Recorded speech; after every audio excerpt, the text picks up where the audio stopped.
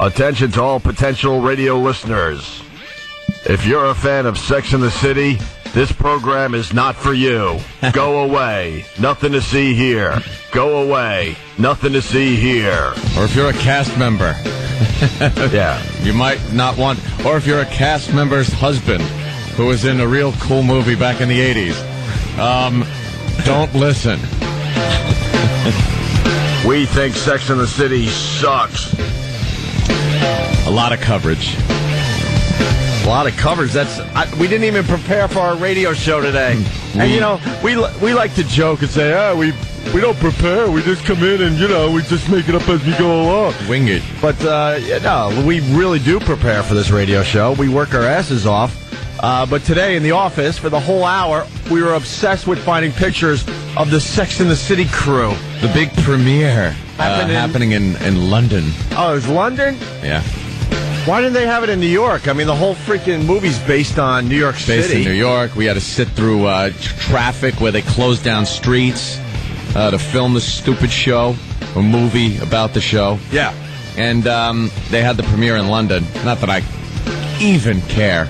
But apparently they're doing that, and then it's going to be in Germany. We care for different reasons. Yeah. Oh, we care. Believe me, yes, we do care. So we've been collecting all the Sex and the City photographs from the newspapers today. Can't get enough. There's a bunch of doozies. The first thing I said when I walked in, I opened up the newspaper and I said, "Is this a joke? Is the Sex and the City movie a joke?" Because these are 4 hags that are trying to pull off this sexy image. Well, I'd say 3 out of 4 of that. Kristen Davis. Oh, wow, wait a minute. What? I'm going to start talking like one of these broads. That Kristen you got Davis. Your tickets yet? Did you go to Fandango there, Opie, and order them in advance? It's tough to say that Kristen Davis is a hag. She's the dark-haired one? Yeah, I think she's... she's probably the best out of the lot. I think she's a bit youthful. But this freaking Sarah Jessica Parker, she hasn't been a sex symbol since L.A. Story. Will you stop? Stop with the Sarah Jessica Parker being a sex symbol. She hasn't been a sex symbol since that TV show she was on. Which one was that? Wow, you're going way back. Was it Silver Spoons or something? No, it was something like that, because that's the name that popped into my head. I can't remember what the hell it was. Well, Sarah Jessica Parker, she wore an acorn on her head for the premiere in London. Yeah. It can only be described as a green acorn cap. It's an acorn cap, and then it's got, like, branches and butterflies on it. Yeah. And... man, they caught her on a side view, and this, wow, she looks like Ruth Buzzy. I know I've been saying that for years and years and years, but look at that picture. That's Ruth Buzzy from Laugh-In. Yeah, she looks like Ruth Buzzy. In a dress, in a nice dress. And then she wears this dress. She's supposed to look sexy and everything, and there's back fat flab, or whatever it is. Because she's not fat. It's loose skin. Is it loose skin? It's just loose skin. Yeah, because she's not fat. She's a tiny little thing, but the skin is losing its bounce back. it's snap back. It's snapping. It ain't snapping back. No. So yeah, she's all over the place.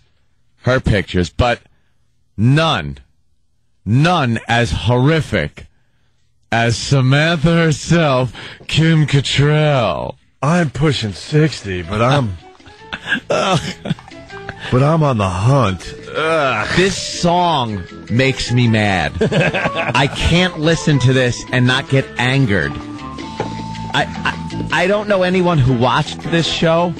I never watched it. But it was you couldn't watch anything else on HBO without it just invading your privacy. Right. Like you want to watch Sopranos or something, and on the next Sex and the City, Samantha's going to be banging 20 guys. Right. Wow.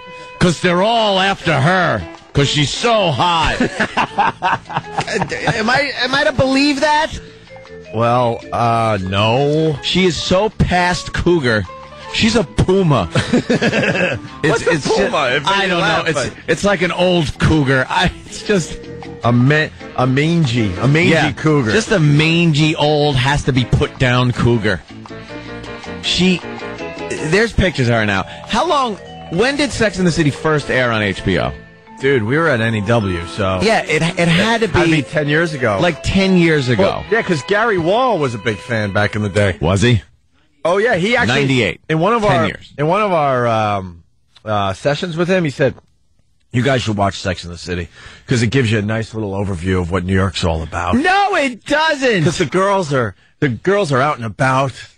Are they? They're hanging at all the hot spots in New York City. Sure they are. And all the landmarks. It would be good for your show because it would give you just a good variety of what this city's all about. And it's just guys are all over them all the time. Right. They don't know how to keep it away from them. Kim Cattrall was what? I guess 41 or something like that when the show first started. And that's pushing it. I'm sorry. That's... Well, as far as being... Look, let's be realistic. For a show as far as a TV show... That's called Sex in the City. That's Sex in the City, and it's supposed to be like, attractive, hot women that are out and about and whatever. Yeah, that's pushing it on television. Yeah. It's 10 years later. Yeah. She's 51 years old.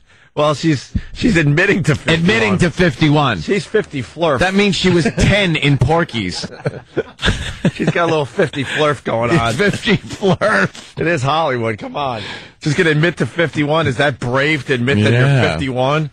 How short from 51 is 69? Wait a minute. I owe you 18. Oh, din, din, din, din, din. Shut up. I had to do it. So she's like 50 flurf. And she looks terrible. I mean, it's just not...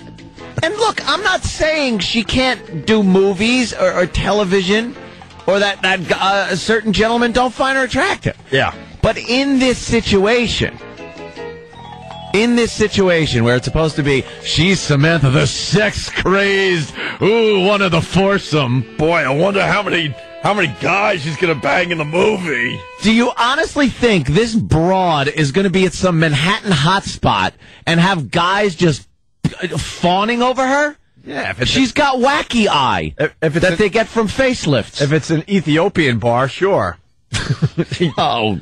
And when was that from? That was from like 1986? No, that's 2003.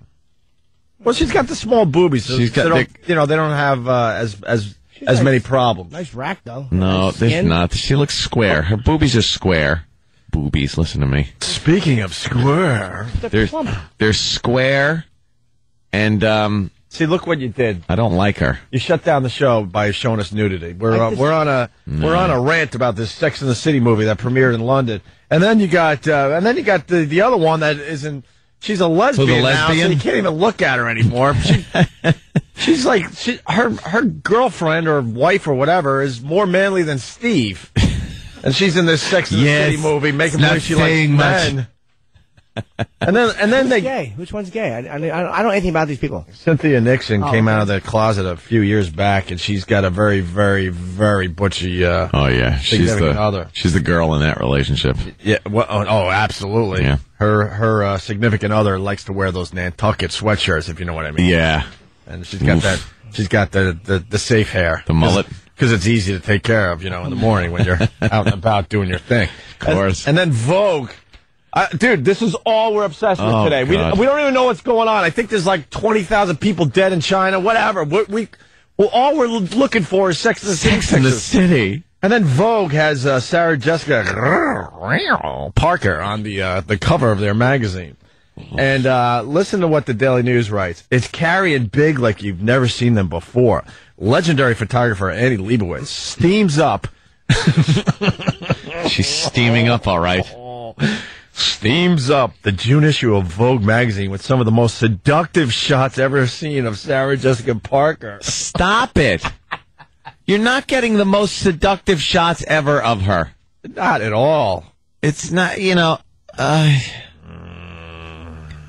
don't get it. This is like a joke. They're not a representation of what guys in New York find attractive. By the way, the picture that where it says it's steaming up the June issue and the most seductive shot is Sarah Jessica Parker. It looks like she's in kind of a really nice hotel room, and she's got her hands on the floor behind her. Yeah. And her legs spread in front of her, and they're on the floor as well. Yeah. So she's holding herself up. and she's got some kind of like cocktail dress on, and Mr. Big there is in a chair with a video camera, and he's shooting Sarah Jessica Parker, and it looks like he's shooting right for ground zero. Yeah, he's got the camera pointed right there, doesn't he? Wow, that's hot. Hot and steamy.